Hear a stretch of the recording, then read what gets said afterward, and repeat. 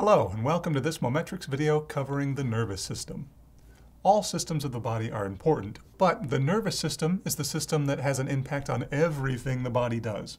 It's responsible for getting us to react to changes both inside and outside of our bodies, and it's the reason different parts of our body can communicate with each other. It includes our brain and spine as well as nerves throughout the body. The nervous system has three main tasks. First, it collects and receives sensory information from both inside and outside the body. Second, it processes that sensory data. And third, it produces a response in the relevant part of the body. Now today, we're going to take a closer look at how various aspects of the nervous system help us accomplish these tasks.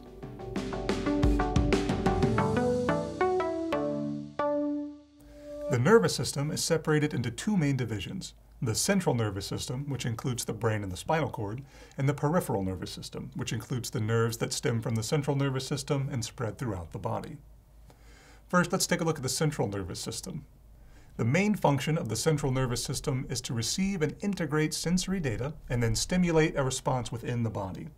Like we mentioned earlier, it's composed of the brain and spinal cord. The brain is composed of four main regions: the cerebrum, the cerebellum, the brainstem, and the diencephalon. The cerebrum is the largest part, and it sits along the top and side portions of the brain. It's separated into two distinct halves, the left and right hemispheres. Interestingly enough, the left hemisphere controls the right side of the body, and the right hemisphere controls the left side of the body. This is referred to as contralateral control.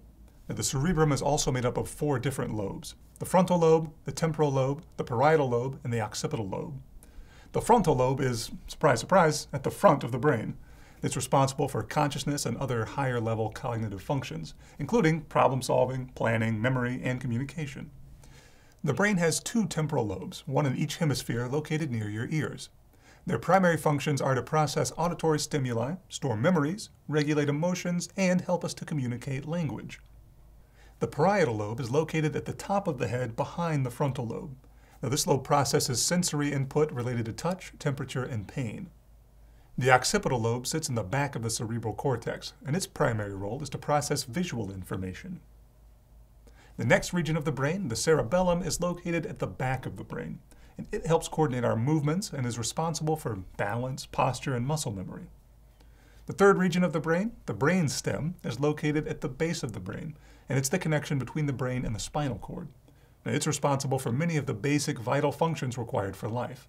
The brainstem has three primary parts: the midbrain, the pons, and the medulla. The midbrain is the top section of the brainstem, and it plays an important role in the regulation of our eye movements. The pons is the second section of the brainstem, and it's the connection point between the brain and the spinal cord. The pons plays an important role in the regulation of our sleep-wake cycles, our ability to perceive pain, and our ability to move our face. And the medulla sits at the bottom of the brainstem. It's responsible for crucial life-sustaining tasks such as regulating respirations, heart rate, and blood pressure.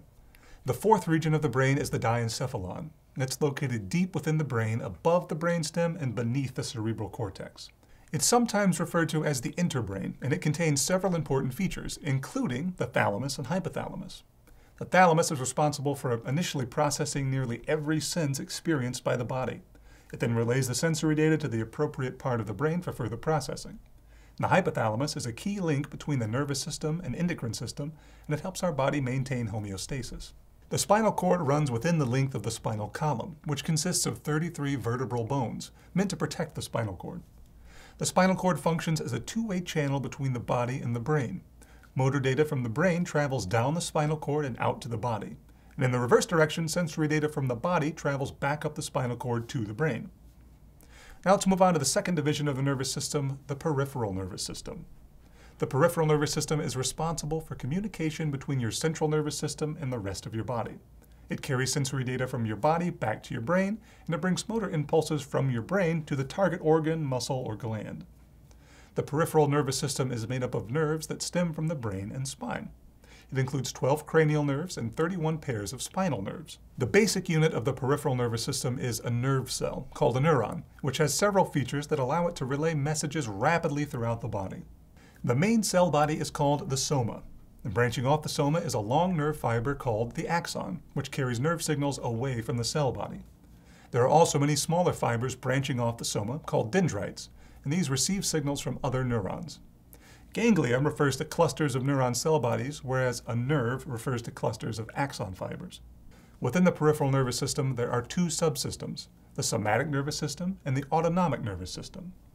The somatic nervous system involves aspects of the nervous system that we're consciously aware of and can control. It contains sensory neurons, which carry information from our senses, what we see and touch and hear, to our brain. And in the opposite direction, it contains motor neurons, which carry commands from the brain to our muscles to initiate voluntary bodily movements and involuntary reflexes. The second subsystem of the peripheral nervous system is the autonomic nervous system. This system manages involuntary movements and functions such as communication with our internal organs and digestion. There are two divisions within the autonomic nervous system, the sympathetic nervous system and the parasympathetic nervous system. The sympathetic nervous system is the system that responds to threats and activates our fight or flight response. This system increases our level of alertness, speeds up our heart rate, causes muscle contraction, and shuts off any function that's not essential for survival. The second division within the autonomic nervous system, the parasympathetic nervous system, does the opposite. It activates our body's rest and digest state and manages the body's function while at rest. It relaxes our muscles, slows our heart rate, and restores everything to a state of relaxation and balance.